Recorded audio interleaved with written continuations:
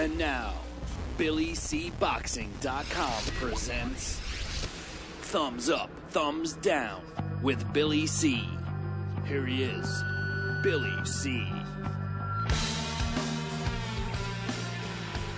We're coming at you from the Billy C studio in Lake George in New York. I'm Bill Calagione. It's time for today's Thumbs Up, Thumbs Down, being brought to you by BillyCBoxing.com.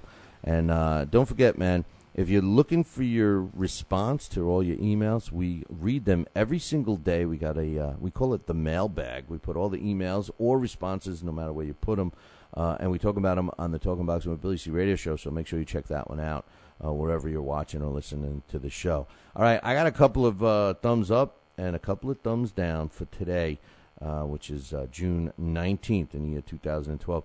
Thumbs up goes to Spike Lee for bringing Mike Tyson's one-man show to Broadway. That's right. It's going to run for a week, at least to start off, at the Longacre Theater, beginning July 31st. Tickets are reasonable, $74.50 they start out at. And you can also buy a VIP ticket, which includes a meet and greet with Iron Mike himself for under $300. Hey, get yourself a ticket. Check this out. The reviews were great in Vegas, and I'm sure they're going to be just as good in New York. Tell him Billy C sent you and you want the Billy C discount. Iron Mike Tyson was one of my favorite fighters always, and I'm glad that he's doing this right now. And I'll tell you something, we have one of those bits on the Talking Boxing with Billy C show about, Mike Tyson being so fat. He's so fat that, he jumped into the ocean and left the ring around the continent. He's so fat, all those fat jokes. The funny thing is he's under 200 pounds right now. He looks fantastic since he's been a vegan, since he's become a vegan. So check it out. Mike Tyson's one-man show, thanks to Spike Lee, coming to Broadway July 31st. I give it thumbs up. Believe it or not, wait till you hear who this thumbs up is for. This thumbs up is for Floyd Mayweather Jr. That's right. No, I'm not complaining about him wanting his bottled water or his, gourmet foods or being such a girly man in jail. He's trying to be a tough guy all the time, and, realistically, he's a wimp. But the bottom line is this, I'm giving him a thumbs up. Why? For being the highest paid athlete. Hey, listen, the guy fought twice in 2011, and he topped all athletes in the world by making $85 million for those two fights. That's a thumbs up for Floyd Mayweather, no matter whether you like him or not. You got to give him thumbs up. Now, who's number two? The anti-Floyd Mayweather. That's right, Manny Pacquiao. He made $62 million. Number three is Tiger Woods. Now, incidentally, Tiger Woods has been the number one guy since 2001. He drops to number three with a mere $59.4 million. Poor Tiger Woods. How can he survive on $59.4 million a year? That's terrible. Poor Tiger. Wonder how much his wife got for that. Anyway. Thumbs up. My last thumbs up goes to the UK Anti-Doping Agency. Man, talk about coming down hard on a fighter who, was proved. They proved that he used performance-enhancing drugs. The UK Anti-Doping Agency came down real hard on heavyweight Larry Alubamawo after they found him guilty of using performance-enhancing drugs. Not only did they ban him from boxing until 2016, but all of his fight results from January 1st, 2006 have been annulled. That means that they are looked upon now as not even taking place.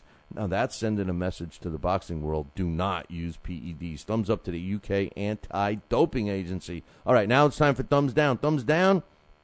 This hurts me to say this to this guy because, Timothy Bradley is one of my favorite guys. I always thought he was a class act in and out of the ring. But thumbs down today goes to Timothy Bradley for now, a little over a week post his bogus victory over Manny Pacquiao. He's starting to act like he dominated Manny Pacquiao. He's starting to believe his own press clippings. He's actually playing down Manny Pacquiao's ability. In a speech during him receiving the key to his city the other day, when they asked him if he thought a rematch would be made with Manny Pacquiao in November, he said, it's unlikely. I think Manny Pacquiao will choose to fight Juan Manuel Marquez for a fourth time rather than fight me, and for the record, Marquez will win. Come on, Timmy. Would you go back to yourself? That's what we loved you for. Don't turn into somebody you're not. And trust me, you should just take this title, be quiet, be happy with your $5 million, and look forward to making another big payday when you fight Manny again. I would be laying low if I'm you, Timothy Bradley. Thumbs down for the new Timothy Bradley's attitude. Thumbs down for a U.S.-run boxing commission. Come on, U.S. government-run boxing commission. They're going to clean up boxing? Please. Come on, man. Talk about corruption. For a government who acts based on party demands, okay? We have a government here in the United States that, they go by what their party tells them to do. They don't look for the benefit of the people. They look for the benefit of the party. And, oh, by the way, you have these parties that get financed through donations, and if you don't think that dictates how they vote and what they want to happen and what they don't want to happen, then you're being pretty naive. And if you have any questions about United States government, just send them all. Don't send them to me.